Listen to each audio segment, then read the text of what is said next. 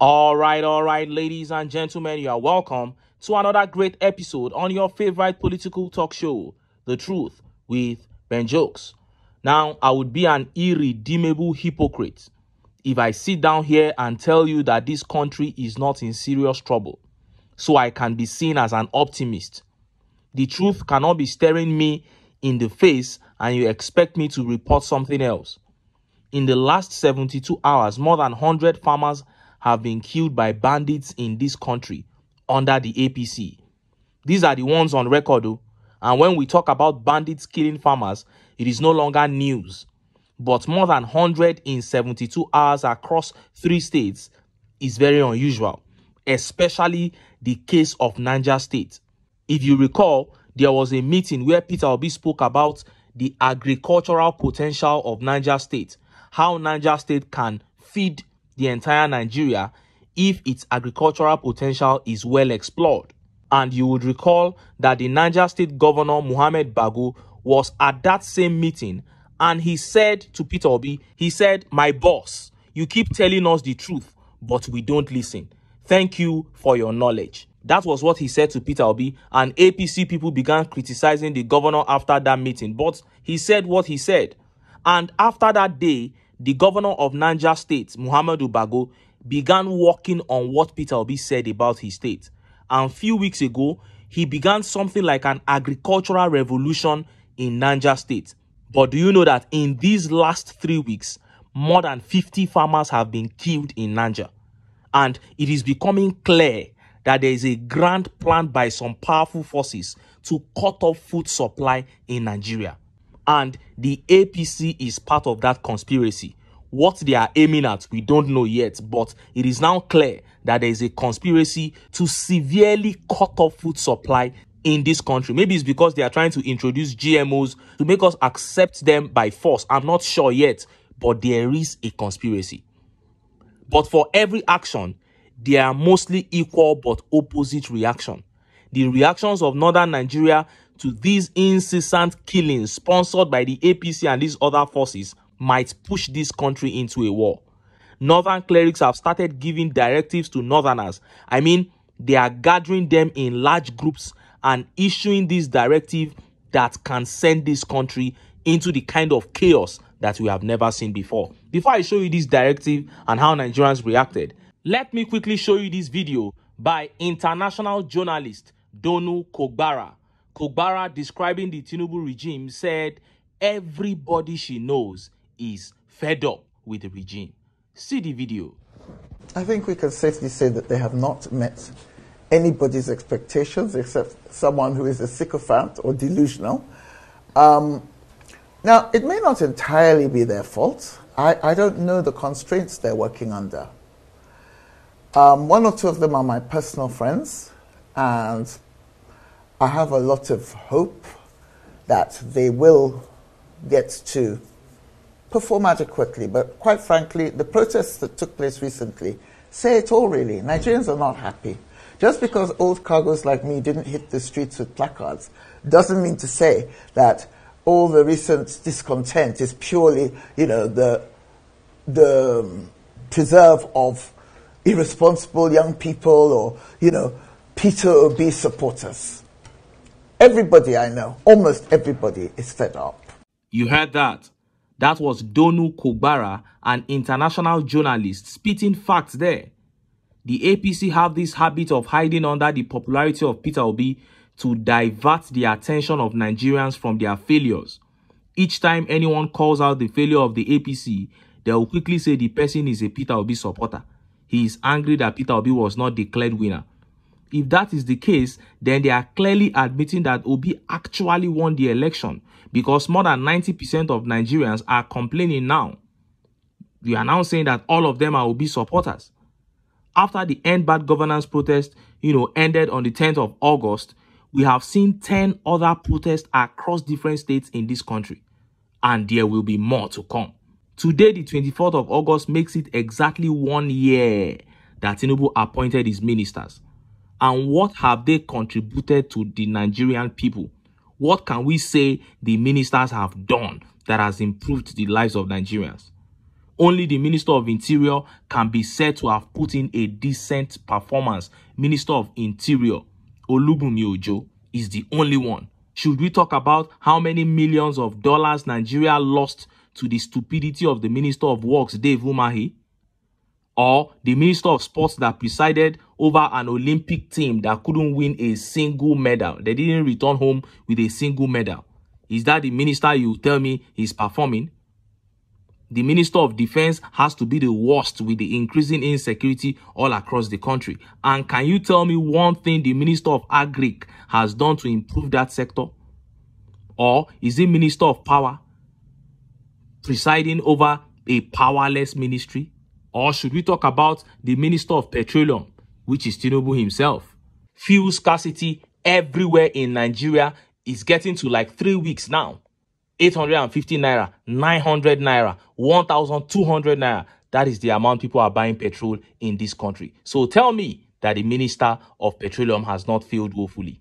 I am waiting for you in the comment section. Come and tell me a minister that is performing so well aside the Minister of Interior, Olubunmi Ojo. I'm waiting for you. Now, on to the next update. You see, Nigeria is already sitting on a keg of gunpowder. But northern clerics now, reacting to these killings that took place in the last 2 weeks in northern Nigeria, have started issuing a directive that may drive this country into unimaginable chaos. This directive is not exactly wrong. It's not as if it is wrong like that. But it has the potential of bringing us into serious chaos. Look at how the papers reported it. Buy guns and other types of weapons you can get. Islamic cleric urges Nigerians to protect themselves against terrorists amid government failure. A Nigerian Islamic scholar and cleric, Muhammad Bello Aliyu Yabo, popularly known as Bello Yabo, has called on Nigerians to take proactive measures in safeguarding themselves and their families amid escalating terrorist threats in the northern part of the country. Yabo, while addressing a congregation in the north, stressed the importance of self-defense and urged citizens to equip themselves with arms as a necessary step for protection against increasing terrorist activities. Reacting to the killing of Alhaji Isa Muhammad Bawa, the Serikin Gobiri of Gatawa district in the Sabon Birni local government area, Sokoto State, Yabo said, those who can afford to buy weapons should do so. Go and buy guns or any other type of weapon you can manufacture. Go ahead and produce them. How can you stand by and watch a criminal invade your house, abduct your wife or kidnap you while he uses his weapon to control you? He added that since the government is supplying weapons to the terrorists, people should also seek out weapons to defend themselves. After everyone has obtained their weapons, let everyone come out and face them. Since they cannot kill everyone at once, why should we allow these criminals to eliminate us? Look at the audacity of the terrorists, blocking roads and telling everyone to park. Has everyone become so powerless? Is there no resistance to be offered? May God ease our affairs, he said. Sheikh Yabo is from Yabo local government area in Sokoto State, Nigeria. Meanwhile, Sheikh Yabo was a critic of former President Muhammadu Buhari for his handling of insecurity in northern Nigeria, particularly in Zamfara, Sokoto, Kaduna, Katsina, and Niger State. You heard that. Now, in all honesty, Sheikh Yabo actually made a lot of sense in his call to northern Nigeria and other parts of Nigeria to defend themselves. He said people should buy guns and manufacture guns if they can to defend themselves. But we cannot refuse to talk about the danger of a northern Nigeria littered with guns. What happens when religious agitations and altercations begin? We know that this is a very volatile region. Many will use those same guns for purposes beyond self-defense. That one is not even up for debate. You know that will happen. Can you see the danger that the corruption of the APC is set to bring upon Nigerians? These guys are about to drive us into a war.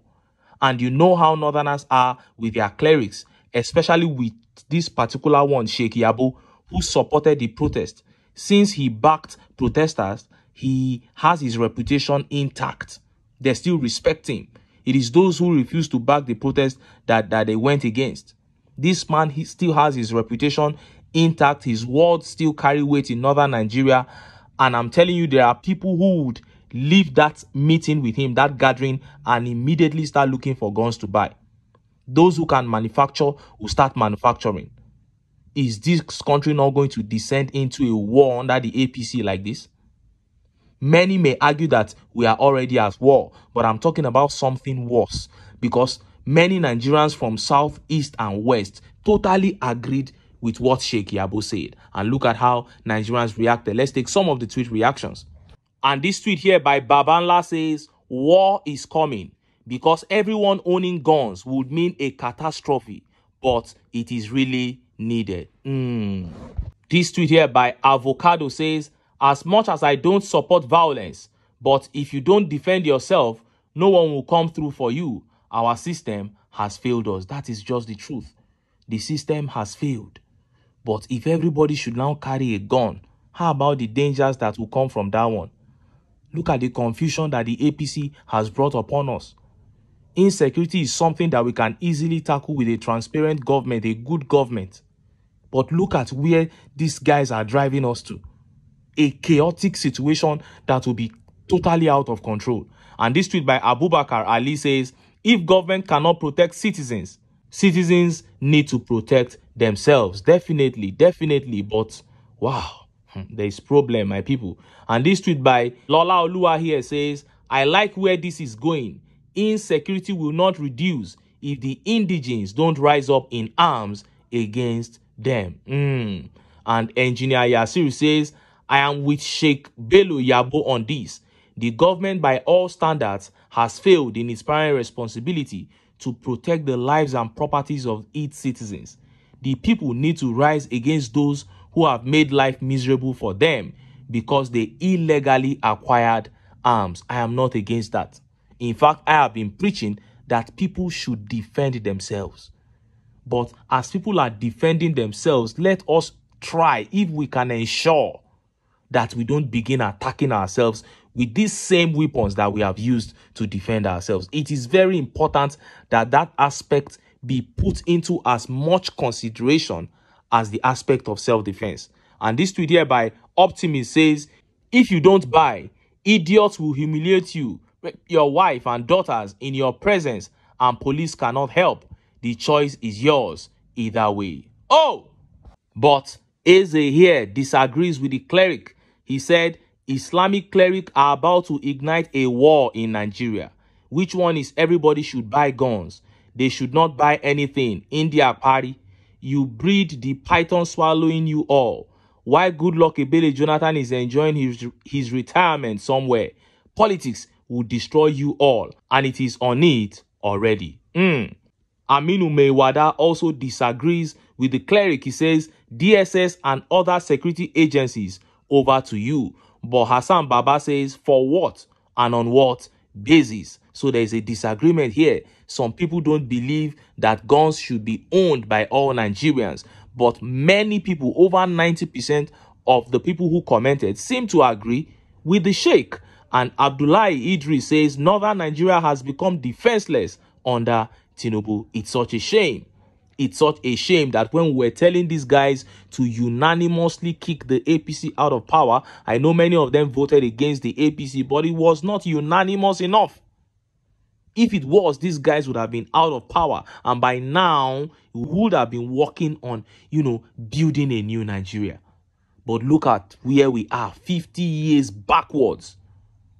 This is so pathetic. And this tweet here says, you are waking up late, but it is better you wake up from slumber. Anyway, you have seen that. A northern campaign for northerners to buy guns. Those who can produce guns, those who can manufacture guns, should begin manufacturing guns. So a time will come when the average Nigerian will now have, if you can recall, Senator Ned Nwoko the other day raised that bill in the Senate, that Nigerians should be allowed to carry guns because terrorists are carrying guns anyhow. This is where we are getting to under the APC. Like play. this thing will come to stay and everybody will begin to wield guns. And I dread to even think about the kind of society we would have when over 60% of Nigerians will wield guns.